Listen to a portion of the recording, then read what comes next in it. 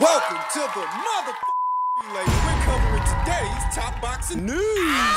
Okay, we'll start with this. Newly crowned WBO champion Mikaela Mayer says, if the money makes sense to rematch Sandy right away, then I will do that. If it makes sense to fight Jonas next, then I will do that. After the pain attack that Sandy suffered after leaving her hotel, I hardly think she's going to be in a rush to come back to America to run it back with Mikaela. Sandy would probably want that rematch to happen in the UK. She would, but Mikaela wouldn't. Mikaela, who said if the money makes sense to rematch Sandy right away, then I will do that. If it makes sense to fight Jonas next, then I will do that. I heard her at the end of that fight. I was cracking her hard, and my hands have never ached so much after a fight, Mayer told me. As she recalled the fight with Ryan, she was walking into everything, so I knew I was up on the cards. I was boxing her in the beginning, then in the middle rounds, my coach said to, get back to your boxing. I thought, shit, I was getting caught up in the fight, and I didn't realize it. So I'm glad I had my corner to snap me out of it. So then I went back to my boxing, and she started to run into those big shots. Sandy was ducking right into them. So I was positive that I had won the fight. My team was celebrating that I had won the fight, but I said, wait, let's get the decision first, Mayer told Fight Post. We had celebrated before. Remember thinking we had got the fight. Kofi was saying, no, Mikaela, you've got the fight. But I said, we've been here before. I got a little nervous because I looked up at the screens and saw Mark Kriegel's scores, who had Sandy winning. And I thought, what? My brain just started spiraling. Is that his scorecard or the real scorecard? So that made me a little nervous. But when the second score of 97-93 came in, I knew it was for me because there could be no way it was for her. I just felt it. I felt confident. We knew she would go straight back, so I doubled up on my jab, and I knew she would walk straight into my right hand. That was part of the game plan, to get ahead in the beginning and make her catch up. All she does is come forward. There is that saying, something like, a charging bull can't run in circles, and that is kind of her style, and she didn't have the experience in her corner to help her adjust. Despite coming off that narrow defeat to Jonas in January and the mental scars of that heartbreaking loss to Baumgartner still lingering somewhere deep within, Mayer went into the fight with supreme confidence. I was really confident going into that fight, Mayer told me. I had already been through the worst, so it was only up from here. I knew I had done all the work. We had a good game plan. I just felt so confident. There was no doubt in my mind this would make the last 2 years all worth it. I knew this was my fight. The WBO Bivol will now give Mayer an extra little bit of importance at the negotiation table, the missing piece of the puzzle. I did feel incomplete without a belt, Mayer says. I totally felt like that. I felt nervous as to what was next. I had a vision of what I wanted my legacy to be. And I was so close to having one of the best stories ever, but this just makes my story more real. It shows that a career does have ups and downs. I could see everyone else having a perfect career, and mine was just falling apart. But this has just made it worth it. It feels like I am back to where I belong. And I like the fact that people thought that Sandy would bully me and make me crumble. It made me want to prove them wrong. I always knew what would happen.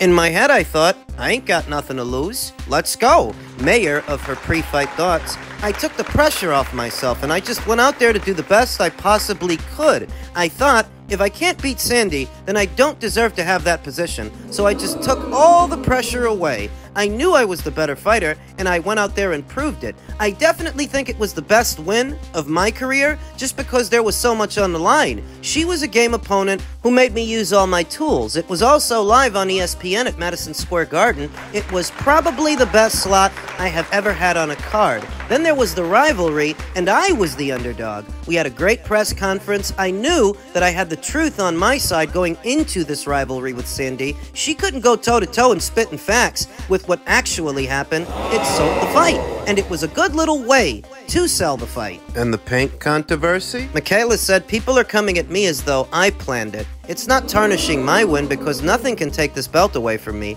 but there are some people who think that I cheated and I only won because I tried to sabotage her, but they are just the internet trolls. What if she had pulled out of the fight? I don't know who threw the paint, but it doesn't make me happy because it would have jeopardized everything I had been working for. Sandy could very easily have pulled out of the fight. I don't know that Mikaela's the one who planned it, but I do think it was someone in connection with Mikaela because Sandy Ryan is just not well known enough in America that some random person would deliberately attack her. How would they have known at what time Sandy would be exiting her hotel to make her way to the ring? That's inside intel. Only people on the inside would have known that. We are open to a rematch with Sandy. I've always wanted to give the fans what they want, and if the fans want a rematch, then we'll do a rematch. It will be a big money rematch, and it would be great for the sport. But we also want the Natasha Jonas rematch, so right now, my team and I are figuring out the timelines and what is best. They will come back to me with all the options. The money is definitely a factor. If the money makes sense to rematch with Sandy right away, then I will do that.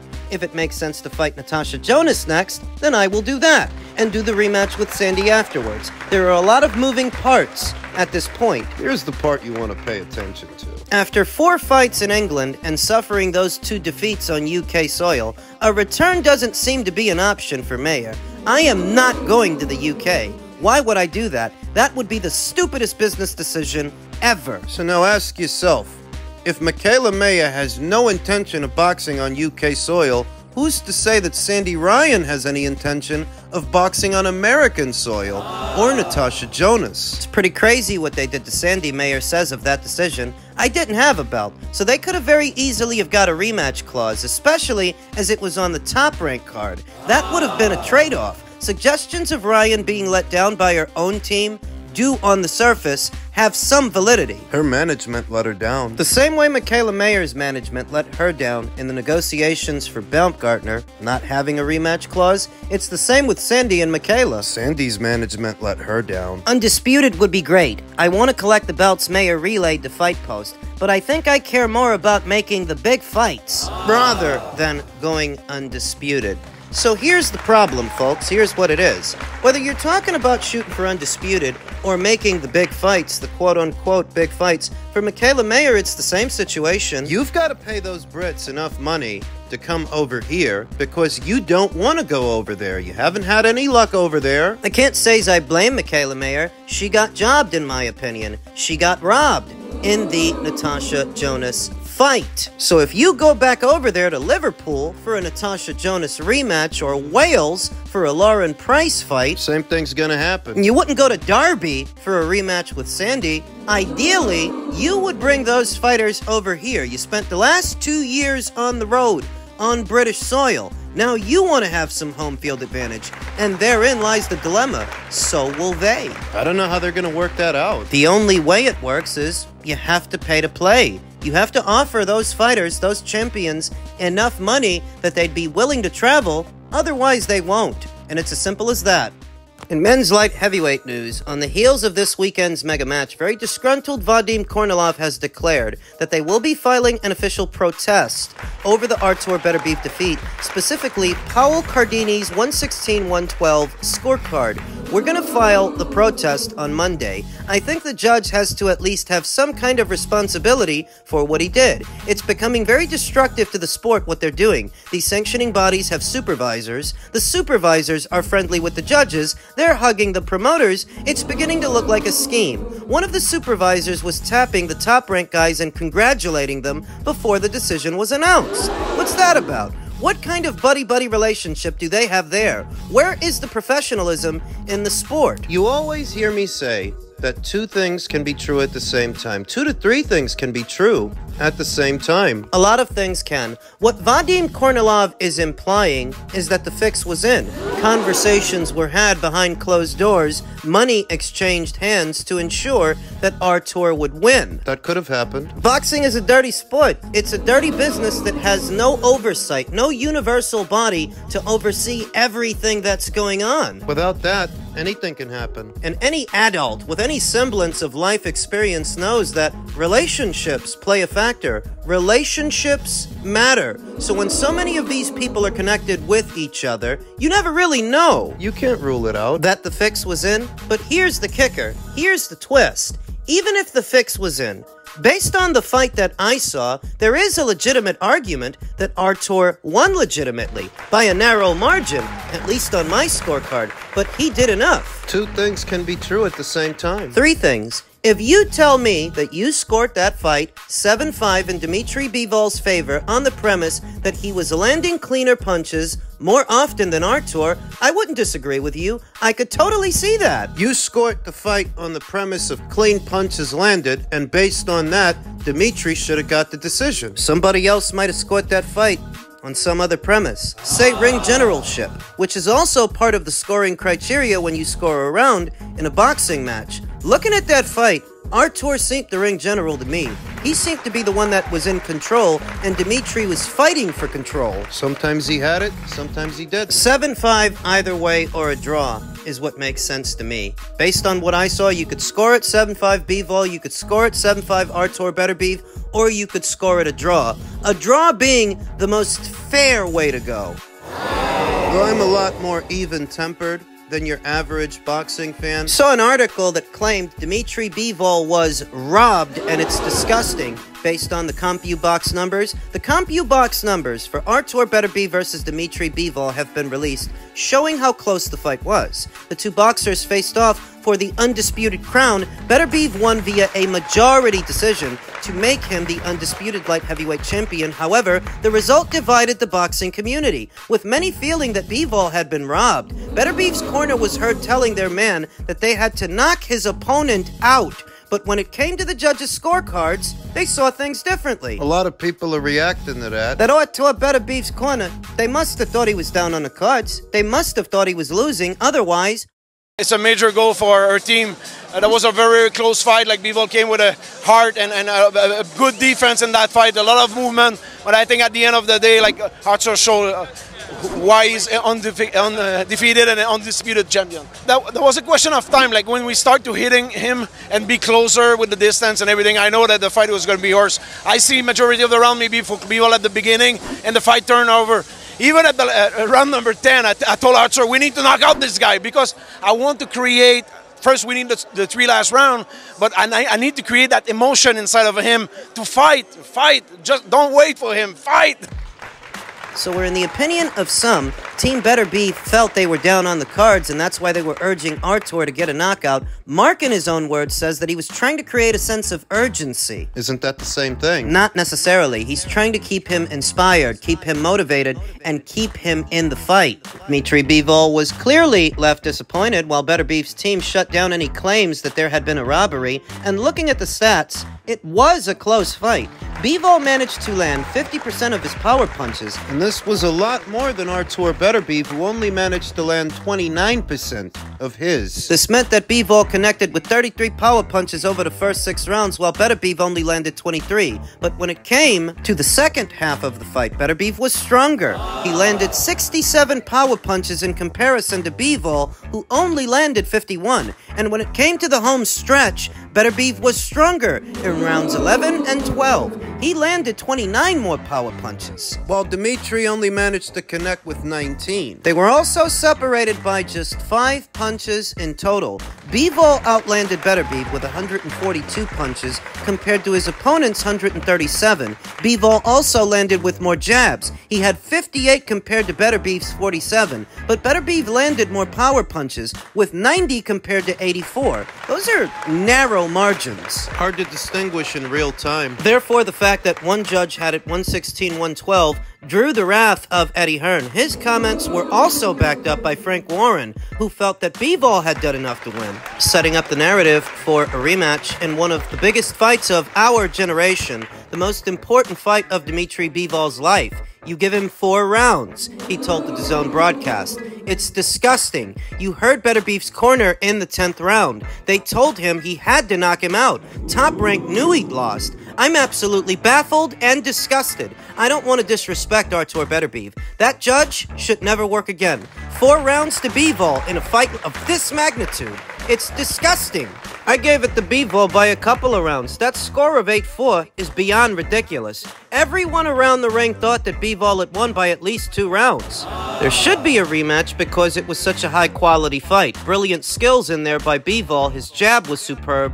Artur, the last couple of rounds, was told it was sink or swim. The 8-4 score was a joke. It's terrible when you get a fight like that and it ends in controversy Warren stated, I can only hold to what I've been telling you.